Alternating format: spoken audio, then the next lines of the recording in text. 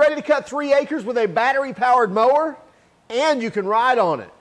We'll be right back. I'm Tim Johnson. You're watching Shop Tool Reviews. We've got the Ryobi ZT540e. Now this is their zero-turn, 54-inch, 48-volt, all battery-powered mower. In fact, it powers 5 different brushless motors. But before we get into any more details, let's just dive right in, take a closer look at each one of these features.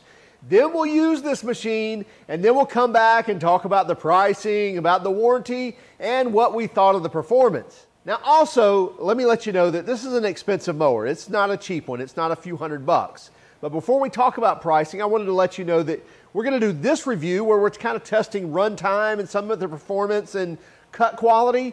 But we're cutting some Bahia grass and a big field of it. But then we're also going to come in a part 2 and we're going to mow some St. Augustine grass and actually put this in a homeowner's hands that actually has a much more manicured lawn. So then we'll actually look at cut quality on St. Augustine turf as well as what he thinks of it versus his rear engine typical lawn tractor style lawnmower. So this won't be just a single video review. We'll have a follow-up review probably in a month or so as well. But let's get right to it, and then we'll come back and talk about pricing and warranty.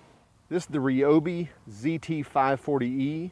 ZT because it's a zero-turn, and 540 because it's a 54-inch cut or a 54-inch deck, which that spans with 3 different blades to get that 54-inch cut. Now this is a 48-volt mower. So it's powered by 4 different 12-volt batteries.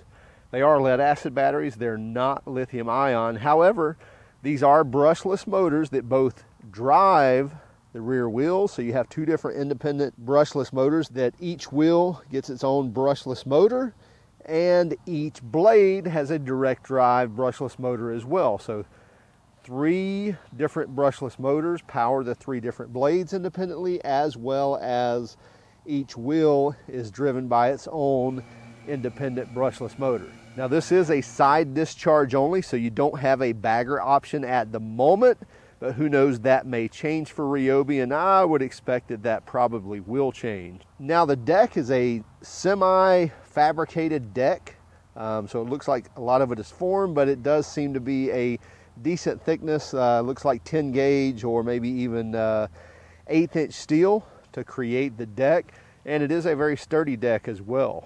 You also get a rectangle tube chassis that seems to be pretty stiff, and you get the swivel tires and wheels on the front side with obviously the independently controlled driven wheels on the back. You get adjustable steering arms here, so both you can actually loosen this bottom bolt here and adjust the actual angle, as well as if you wanted them up even higher, you can move those up a hole as well. Now the 48 volts of batteries, or the 4 different 12-volt batteries, are here under this lid. And when you initially get this, you'll have to plug this plug together because it will be separated to make sure it's not powered while in shipping. And then there's a 128-volt fuse right here as well. In case anything happens and shorts out, it will blow that fuse first. But this is where the 4 different 12-volt batteries are housed.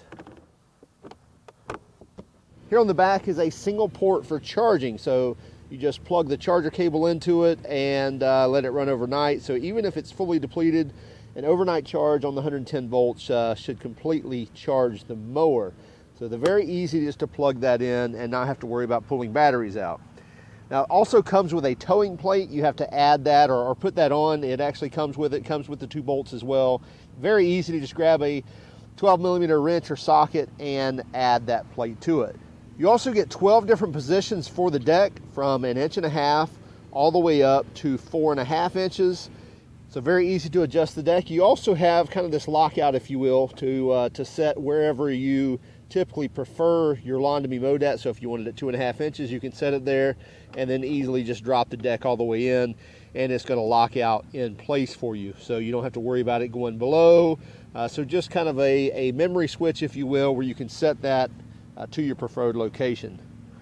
And then for travel, raise it all the way up and out of the way. You have an adjustable seat here, so easily slide that seat forward and back. And by the way, it does offer plenty of room, which we'll show you here in a moment. Double cup holders, so easily hold your larger thermos style cups as well as any water bottle, but your large cups are going to fit in there easily. And then you have two different storage compartments, one here that'll just kind of hold your knickknacks or what have you, and then the one over here, you get a little bonus. So about the same size over here, but also you have a little indentation right here so that you can plug your phone in to the USB port supplied as well. So USB type A with a 1 amp output that comes off the battery. So charge your phone while you're listening to your tunes or what have you while you're mowing. Pretty good bonus there. Controls are very simple and laid out well. Basically you have a key that provides your on off as well as auxiliary. So once you turn it on, it's going to beep at us, by the way, since there's nobody sitting in it.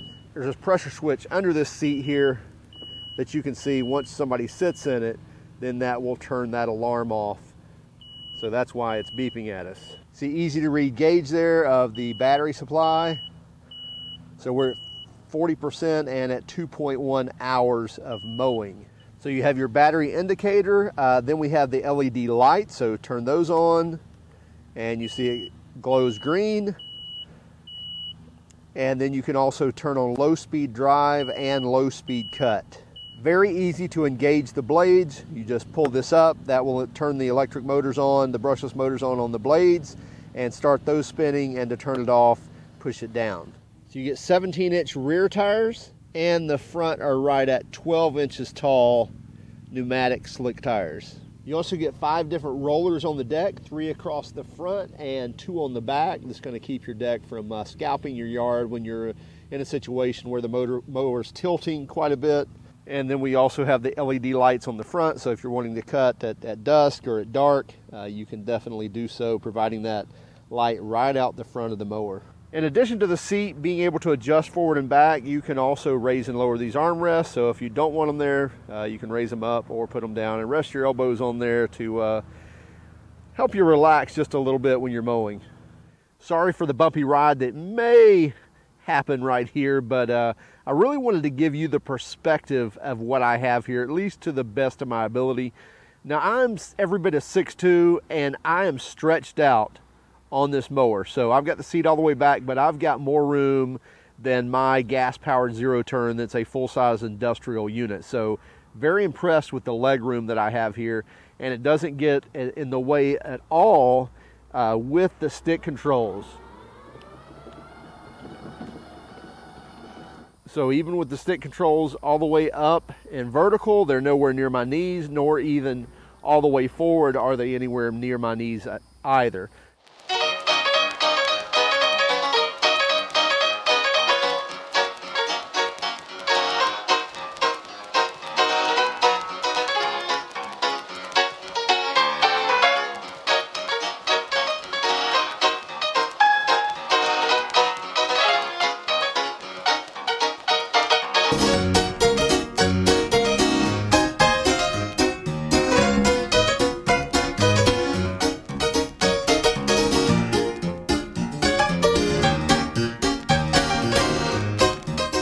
Impressive results from this mower. You probably see the time lapse still rolling here, but we cut a full 2.5 acres. That's at least 2.5 acres on that front field above our shop. Now let's talk about that. So after cutting those 2.5 acres, we still had more than 40% of battery life left on the mower.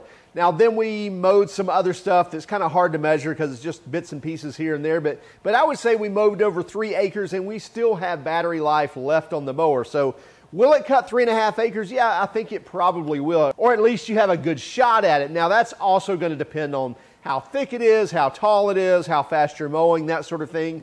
Now talk about cut quality. If you know anything about Bahia grass here in Central Florida, we're loaded with it. Any of your big fields are typically Bahia, and it grows very well here, but it also grows in nice sandy soil or in sandy conditions, which wreaks havoc on blades and mowers. It's a very tough grass to cut, as well as what it grows in the sand. It also makes it even tougher to cut. So it's not an easy grass to cut. And I say that to tell you that in full speed, in cutting this Bahia grass that was very tall, there were some parts that were, 8, 10 inches tall, that it did leave some stragglers. And what I mean by that is the actual seedlings that like to grow nice and tall are very tough. And so if we were mowing full speed, it would leave a couple of those stalks sticking up. But as far as the grass portion, it would cut that nice and clean. So if you understand Bahia, you know what I'm talking about here. But you can also see in some of these pictures or some of these images and video that it left a few of those. Now, it wasn't a lot. It wasn't like there was a field of them. You would just notice a few of those would lay over and not get cut. Now, that's a couple of things there. Number one, a lot of times you can correct that with blade quality. Something with a lot more lift in the blade can actually cut that better, or nice and sharp blades. However, these were brand new blades, so they should have been sharp enough.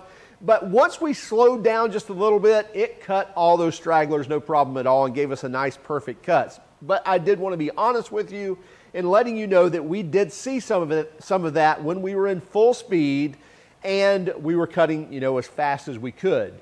Otherwise, in just the grassy portions where we didn't have those seedlings and those stalks sticking up, again, it cut it very well, and even cutting into some of the weeds and things like that, it would cut that right off with no problem whatsoever. We didn't really notice any bogging. We did run it off into some high stuff, and yes, you could get the blades to bog a little bit. But as far as just cutting your grass, it did very well. Go about as fast as you want to. Plenty of leg room in there, as you saw going over the features. I'm 6'2" and mostly legs, and I had plenty of room to stretch all the way out on this mower. As far as the features go, I really like a lot of the features. The adjustable seat's nice. Now, it's not a full suspension seat. Now, if you're in a typical homeowner tractor or homeowner lawn tractor zero turn, then you don't have a full suspension seat anyway. But if you're coming from or kind of, comparing this to a full commercial blown zero turn that has a full suspension seat, you'll definitely see a ride quality difference just in the seat bottom, if you will. But as far as it has, 2 springs under the seat, like your typical homeowner zero turn, and does quite fine. But just again, wanted to give you that comparison. It's not like you're riding on a $10,000 zero turn with a full suspension seat on it. Now, pricing for this mower is $5,000. You're looking at Home Depot has them for $49.99. Now, they also have a 3-year warranty. However, the batteries are only covered for 1 year. Now, you should get a longer life out of that than 1 year, but I just wanted to be clear with you and let you know that the batteries, the lead acid batteries, are only good for 1 year. Now, the thing is, there are 4 different lead acid batteries. They're 12-volt lead acid batteries. Now, so replacing those should be a lot less than lithium batteries, but again, they're not going to be cheap either, so you're probably going to be a few $100s deep into replacing all 4 of those if they go bad. At the same time, as we mentioned, it should last you at least a few years if you're taking care of those and keeping them charged, not running them all the way dead and keeping them charged. Now, charging this mower is very easy. One plug, plug it in, and you're good to go. So it was nice to see that. You don't have to remove these to charge them. In fact, once you plug the batteries in initially, you don't really have to touch it at all. You just plug the plug in, it runs off 110 volts, and if you've run it all the way dead, overnight it should charge those within 8 hours. It should have all 4 of those batteries up to 100%. The low speed mode worked really well, especially if you're not comfortable with a zero turn yet. It is a different feel than driving with a steering wheel, and in fact, if you're used to a gas-powered zero turn, you may see a difference in this too because it's much more responsive. So it's a lot quicker on the steering input, because a lot of times with the hydraulics, where we're not dealing with hydraulics on this mower, we're dealing with direct drive brushless motors, and so they are a lot more responsive than a hydraulic system on a typical gas-powered zero turn. However, they're a lot better than when we initially rode one of these several years ago when battery-powered zero turns first started coming out. We had the opportunity to ride a few, and they were almost uncontrollably and uncontrollable. That's not the case with this Ryobi. It is very responsive, but it's not too responsive, and you can get used to it. But I would recommend that try that slow speed or that low speed mode to mow with it first, and that will get you kind of acquainted with those controls, and then go into full speed and you'll be very comfortable with it. Now, as far as sound goes, virtually no sound. If I think there was like 50 decibels, 60 decibels if we were driving with just the motors. But again, a lot of that is just the ambient noise around us as well.